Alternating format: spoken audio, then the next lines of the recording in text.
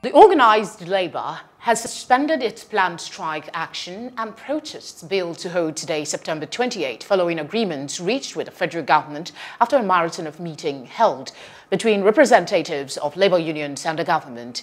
The meeting, which started at about 8:30 p.m. on Sunday and spilled over till Monday morning, had Secretary to the Government of the Federation, Boss Mustafa, Minister of Labour and Employment, Chris Ngige, Minister of Information and Culture, Lai Mohammed, Minister of State for Labour and Employment, Festus Keyamo, Minister of State for Power, Godwin Jediagba, and Group Managing Director of the NNPC.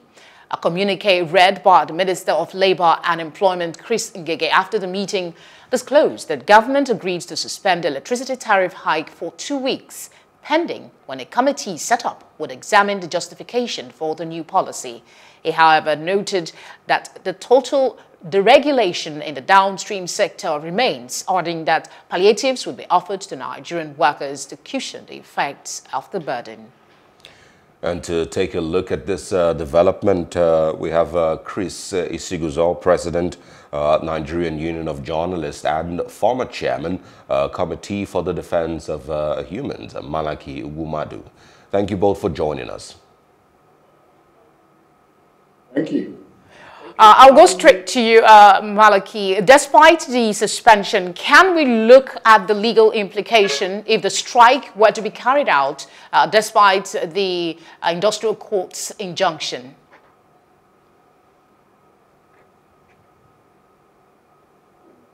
Mr. Ugwummadu, can you hear me?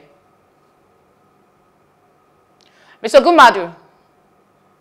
All right, let's go to you, Mr. Isiguzo. Can you hear us? Yes, I can hear you. Okay, so we're going to start with Mr. Isiguzo. Quickly share with us if you feel betrayed with the turnout of course, the suspension of the strike, or you're still fully in support of the unions. Well, once again, thanks for having me. You know clearly that the Nigerian Union of Journalists, we are an affiliate of the Nigerian Labour Congress. And the decision taken by the Congress, we completely abide by its same. Of course, you're also aware that before now, we had already issued a statement making it clear that we totally support the proposed or the planned industrial action as announced by the leadership of the Nigerian Labour Congress. And following from the meeting that was held between Labour and government, and of course, looking at the contents of the communique, which was released at about 2:30 a.m. this morning, we also completely abide by saying we don't feel betrayed because we had reposed confidence in the leadership of the Congress and, of course, that of the Trade Union Congress. Well, as it stands, the hike in electricity tariff has been suspended for a period of 2 weeks, within which it is expected that the committee, the technical committee that has been put in place, would have come up with a workable strategy on how to go about this hike. And looking also at the communique, government has accepted to provide some form of palliatives to workers. We had expected that government would have done this before the sudden, shocking hike in the prices of premium motor spirit and, of course, that of electricity tariff. It's good that, alas, they have considered it needful to sit together, review the whole situation, because looking at the worsening economic situation in Nigeria, it was so wrong, marks of insensitivity on the part of government to have come up with such a sudden increment. So it's good that Labour, as expected, has done the needful. And let's believe that in the next 1 or 2 weeks, that something meaningful is going to come up with from the technical committee's report, and we'll take it from there. All right, let's go back to Mr.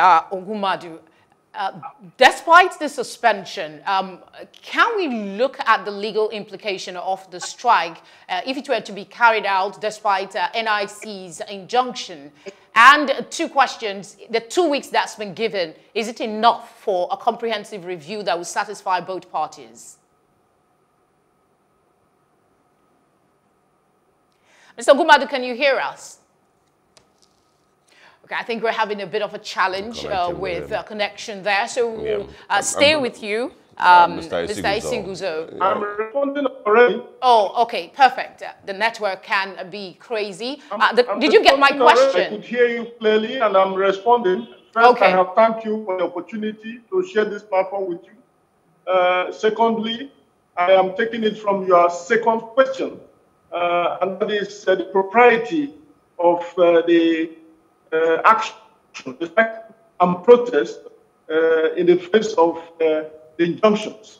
Well, the general principle of law is that in any given civilized society, once there is another court, whether interim or perpetual, that order of court ought to be complied with until it is set aside or appealed against.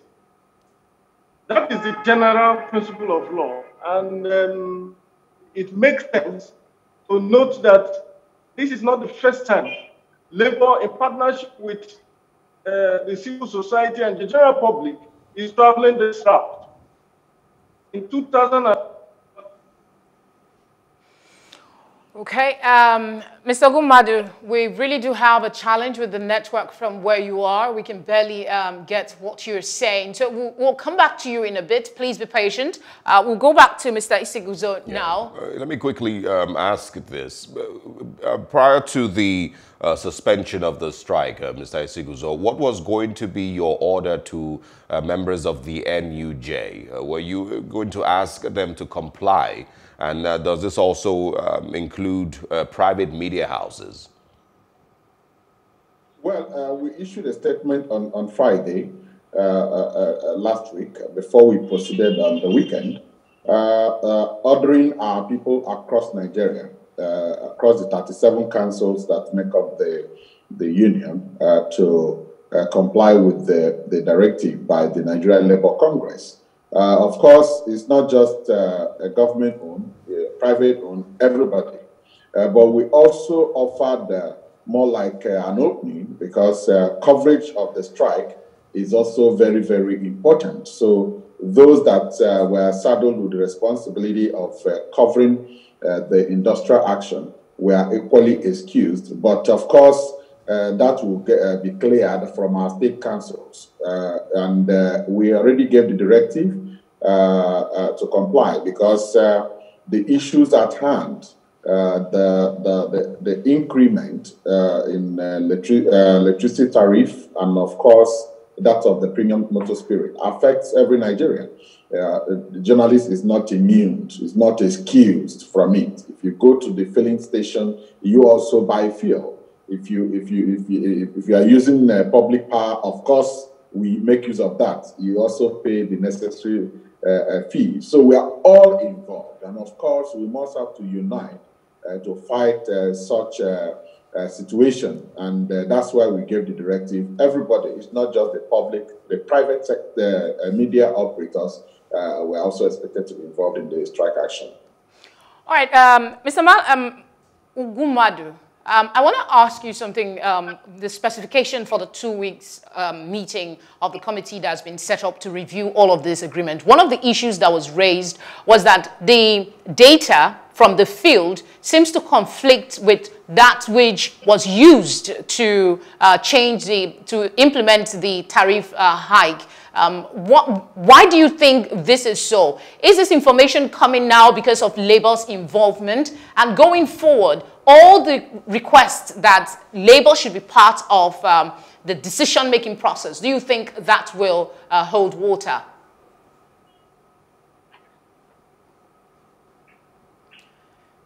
Mr. Ugwummadu, can you hear me? Okay, I'll put that question to you, Mr. Isiguzo. Thank you. They clearly observed that the data out there is in conflict with what government is putting across, and that's why the committee, has been put in place to work out details of all these things, so that we will not be having unnecessary conflict, with the figures, data, and what have you. I believe the committee that has been put in place will be able to look at some of these nitty-gritty, in resolving some of these issues. We expect them to do that. Of course, you asked earlier whether the 2 weeks that they were giving will be enough to be able to do a thorough job in reviewing some of these things. Well, it's better to start than not starting at all. Let them take off, and we believe in 2 weeks, something tangible, something different from what presently obtains would come out of the entire scenario. So that's what we expect.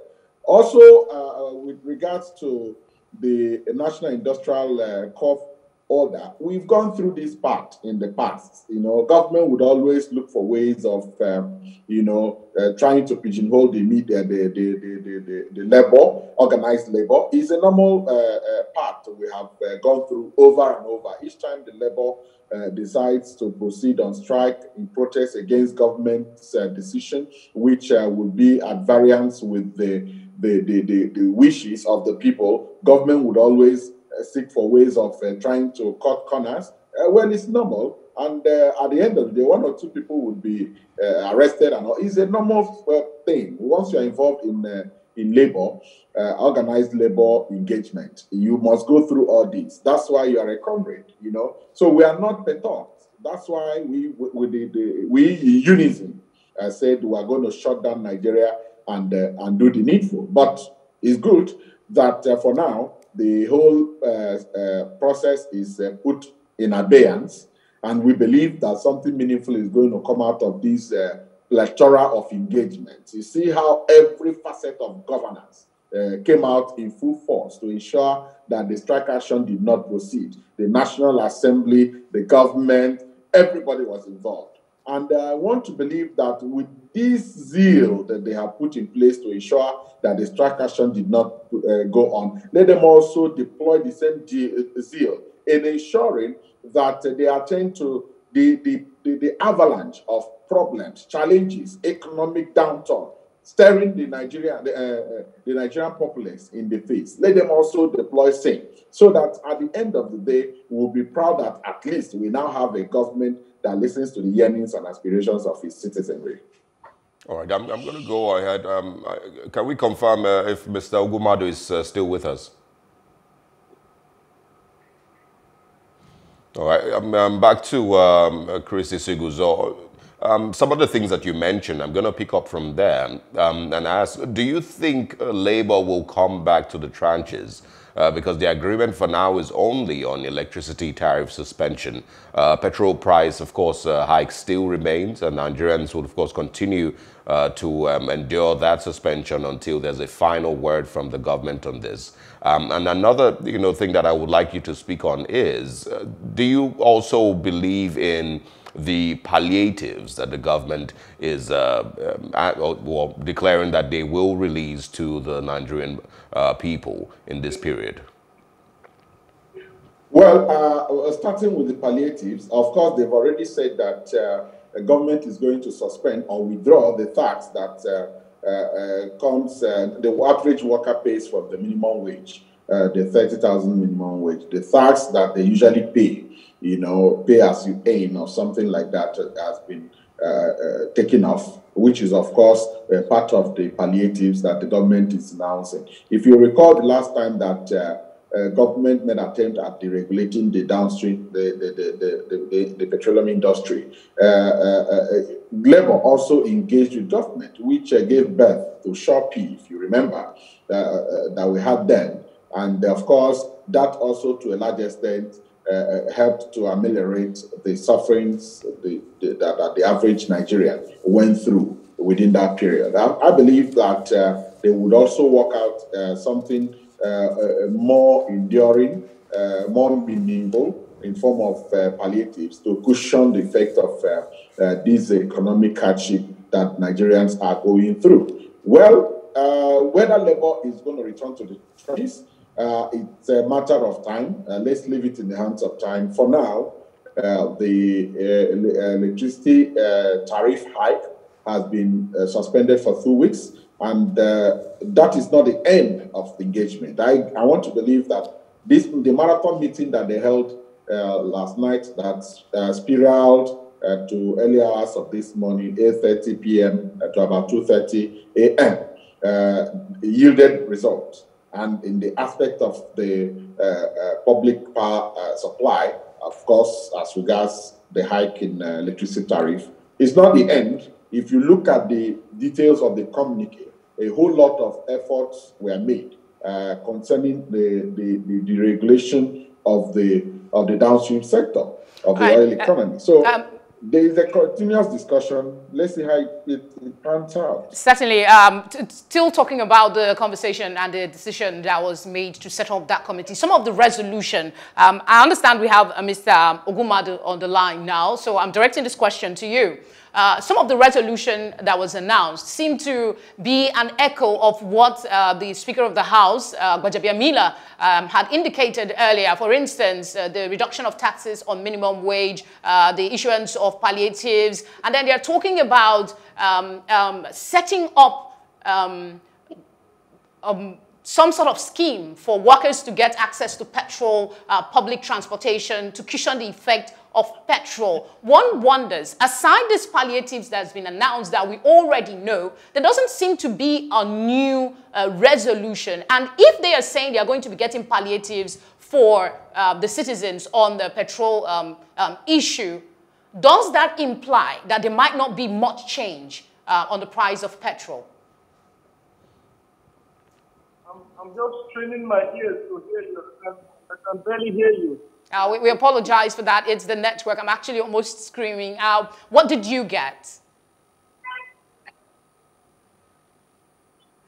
Okay. We still seem to have an issue with Mr. Ugwummadu's connection. So I don't know if you got some of the, what I asked in the question, Mr. Isiguzo. Well, you may have to repeat that because I removed my ears since you were talking to my colleague.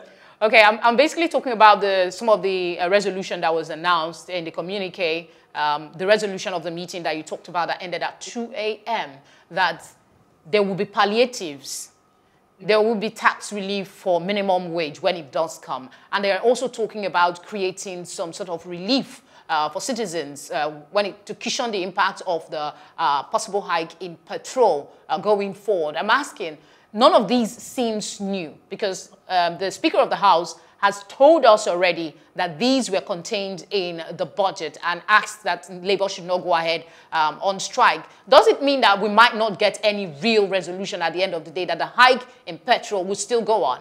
Because they're talking of palliatives, not a reduction.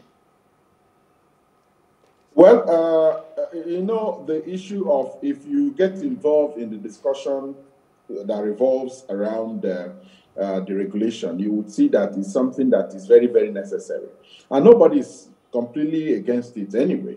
But we need to put something in place so that the effect of such a government policy will not be so much on the average Nigerian. That is just our position, you know. And I believe that what they are working out, you say that it's just normal, the usual part. Yes, nothing has changed. It's still the same part. The Speaker engaged with the organized labor, and of course, the outcome of that meeting, he presented to the enlarged meeting between government and the representatives of the Nigerian Labour Congress and the Trade Union Congress. So it's just the same thing, but we believe that what is being worked out now will be a lot better. We may not necessarily see a reduction in the prices of premium motor spirit. We may not, but we'll see how it goes. And I'm always an optimist when it comes to such engagements. I'm not going to be so pessimistic whether it's not going to work, maybe it's not going to clash, maybe it's a way of hounding us or trying to pigeonhole us and all that. I don't want to go through those parts. But because the leadership we have in labor at the moment is a very committed one, serious one, dedicated and ready to defend the people. So let's see how it pans out by the time the committee gets to work.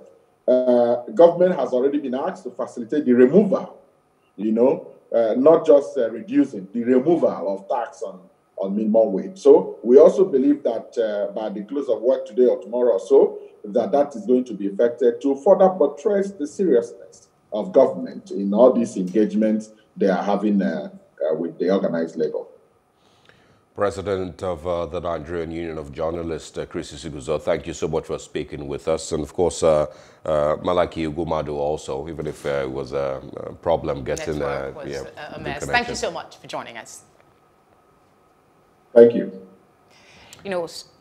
I don't know, sometimes you wonder why due diligence is left for the last minute. All of these consultations could have been done if the labor was carried along from the beginning. Another thing that I think, we could also, point out is, and it's one of the things that you had brought up, if we're talking about a 2 weeks suspension to this, if we're talking about palliatives, are the palliatives going to go run forever, or are they going to stop at some point? Questions that needs clarification. And one thing that I would also always talk about is how much faith do Nigerians still have in the Nigerian Labour Congress? Are they still excited anytime the NLC says, we're taking a stand? These are things, that might dent that image that the NLC has if the Nigerian public do not get the answers that they seek. Well, let's see what these 2 weeks, Mr. Isiguzo said we should be hopeful, but it is worrying indeed that we don't seem to agree on issues until the very last minute. This is just a relief for now, as we said in our introduction. Yes. It's just a relief. We don't know what's going to happen in 2 weeks if they're going to go back and say, we're going to go on strike. Let's see what happens in the days ahead. Hello. Hope you enjoyed the news. Please do subscribe to our YouTube channel and don't forget to hit the notification button so you get notified about fresh news updates.